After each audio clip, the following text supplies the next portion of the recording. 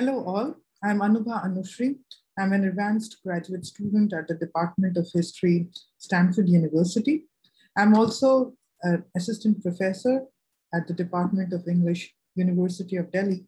And I'm really delighted and happy to be presenting my paper entitled Between the Brahmins and the Baptists, A History of Kaithi Script in 19th Century India at this very topical forum, Scripts in Asia, circa 1500 to 2080. Before I begin my presentation, I would like to add a caveat that this is a very brief paper that just outlines some of the themes that I would be happy to elaborate upon during the Q&A. So let me, without much ado, turn to my paper. And this paper focuses on one of the texts that was written on Kaithi script in late 19th century called Patra Hiteshni. In his introduction to the volume on Kaithi alphabets, Ambika Prasad, a high school Kasta teacher, highlighted the two most crucial aspects of Kaithi script. One, that it could be easily accessed by people in the villages, so you did not require much literacy to read the script. And secondly, it was uniquely positioned to capture words from different languages such as Sanskrit and Persian. This paper is an attempt to trace the Longue Duree history of Kaithi script, and it argues that it was Kaithi's portability, its ability to move across different regions, and its flexibility, namely its capacity to represent various languages with ease, that eventually caused the decline and extinction of the script. This is a sample of the Kaithi script. Recognizing the severe dearth of scholarship on Kaithi, this paper calls to attention the more recent story of Kaithi's encounter with technocratic and nationalistic ideologies of orthographic hygiene. The seemingly microscopic story of Kaithi's dramatic extinction in late 19th century India also highlights the larger convergences between colonial technologies and nationalist ideologies. Nationalism emerged precisely by appropriating forms of technologies such as printing that promoted its universalizing tendencies. This study thus charts the emergence of Kaithi, its popularity and integration into various popular as well as administrative forms, and then concludes with its eventual decline in the 19th century. It is now well known that Kaithi was popular across a wide geography in the Indian subcontinent, from Assam in the east to Gujarat in the west. And although the script was predominantly used by the medieval and early modern scribes, clerks, accountants, there is now evidence that quasi-historical and mystical scripts existed, mystical texts used Kaithi. It is believed that Kaithi was predominant in these regions, Bihar, Bengal, Assam, and there's a district in particular called Kamrup, where there's evidence of usage of Kaithi in mystical texts, esoteric and mystical texts. Indian languages have widely prescribed to various orthographic representations, and what was perhaps distinctive about Kaithi was its adaptability to various patterns of writing practices and sound systems. It must also be noted that the use of Kaithi in different regions and cultures did not remain consistent. In the far eastern regions of India, what today are Assam, Nepal, and Tibet, Kaithi was appropriated in quasi-religious and mystical cultures, even as it found acceptance in written narrations of popular legends. So these are some of the examples from Nepal and Assam. Kaithi was also used in northern India in administrative documents. So there are examples of Mughal sanads and seals which use Kaithi from early modern time period. And these are some of the samples of the usage of Kaithi in Mughal seals. But we now turn to the 19th century story of Kaithi. In describing the importance of print and language to the emergence of nationalism, several scholars have placed a great deal of emphasis on the circulation of print as socially constitutive and transformative. The role of scripts and forms of scriptural associations have remained widely understudied, however, in the case of South Asia. To be sure, South Asian nationalism was crucially bolstered by its identification with two predominant languages, Hindi and Urdu.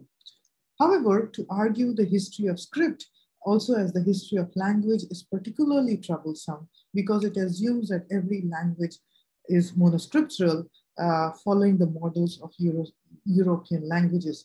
And secondly, it's also problematic because it is assumed that scripts are very transparent and stable mechanisms of communicating content. Even as such assumptions may have been rendered true in modern languages, North Indian languages were scripturally porous. Hindustani or Hinduvi, as it was called, was a crucible of scripts that coalesced around Devanagari only by the beginning of the 18th century. By 19th century, Kaithi continued to be utilized by many languages of Bengal, Bihar, and Uttar Pradesh. You can see the slide where Kaithi is used to write different scripts, different languages. The osmotic scriptural ecology of this region was vastly transformed with the onset of missionary printing. Baptist missionaries active in the region around 18th century were the first to develop metal fonts of Kaithi once the script was standardized and approved by the company, the East India Company, in 1837. And this is the introduction of Kaithi by the Baptist Missionary Press, and it is called as a very convenient script because it is supposedly written in a dragging style, and it is without a head stroke. The Calcutta Bible Society, the single most important religious publication houses of the subcontinent in the century, also started printing Kaithi theological works, and one of its first publications in Kaithi was the Book of Genesis and part of Exodus in 1851. The missionaries rendered Kaithi similar to Devanagari, adding headstroke as well as vowel symbols, and such gestures also triggered instant comparisons between Kaithi and other scripts such as Bengali and Devanagari. And it became increasingly clear that Kaithi was what is called as a ghasita or dragging style, and that was not necessarily a very efficient system of writing. Kaithi's regulation and standardization by missionary printing had two crucial impacts. One, compelled by the intellectual affinities to India's Brahmanic Sanskritic and therefore Devanagari script traditions, missionaries attempted to make Kaithi similar to Devanagari, inadvertently sanctifying Devanagari as the most representative script of Hindustani. The second crucial change that missionary printing of Kaithi effected was to make the script more accessible. With the expansion in missionary publication, there was a parallel emergence of what is called zenana or female readership. Nevertheless, consistency and efficiency of script characters were two key features of British printing technology over a largely handwritten culture. Many upper caste Indians also adopted these arguments about the scripts. Ambika Prasad's Patra Hiteshni, literally if you have to translate Patra Hiteshni, you can translate it as female companion or friend of letter writers or letter writing, which was published in 1883, is a reflection of this internalization. Complaining about the difficult handwriting of most practitioners of Kaithi, Prasad extols the attempts made by J.C. Nesfield to reform Kaithi. According to Prasad, Nesfield's achievements were the division of Kaithi alphabets into vowels and conjunctions, as well as the removal of certain infrequently used alphabets.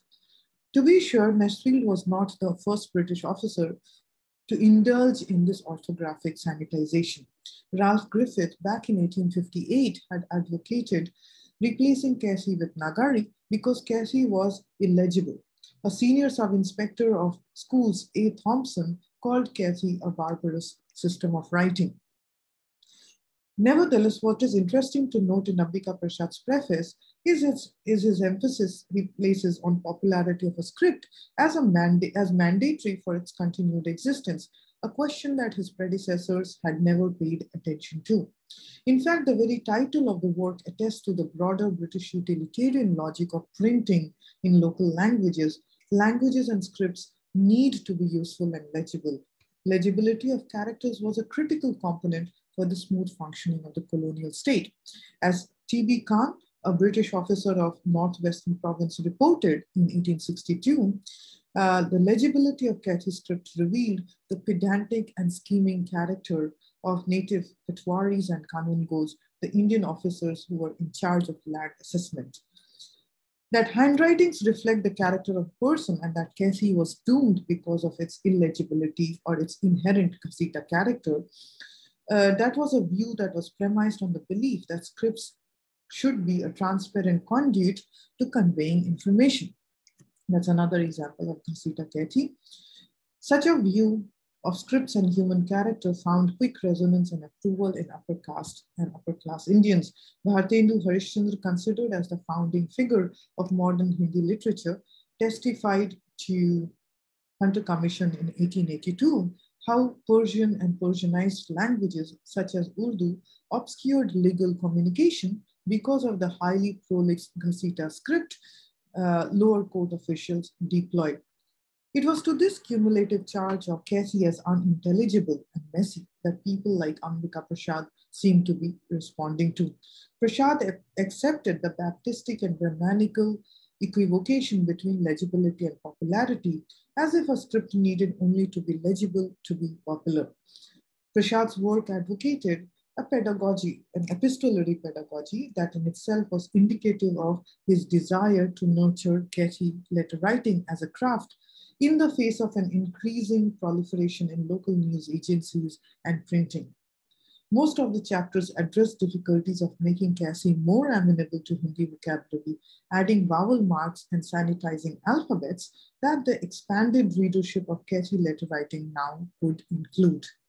Elaborating in writing in straight hand that imitates the printed letter forms, Ambika Prasad emphasized the importance of consistency in the length of Kaithi characters, as well as stressed minimizing what he called as banawat and sajawat, namely the decoration for the letter to communicate successfully.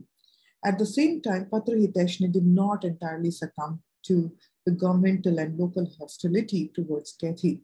The challenge for writers such as Prasad was to nurture a kind of legitimacy for the script that was not premised on exclusivity, but rather coexistence.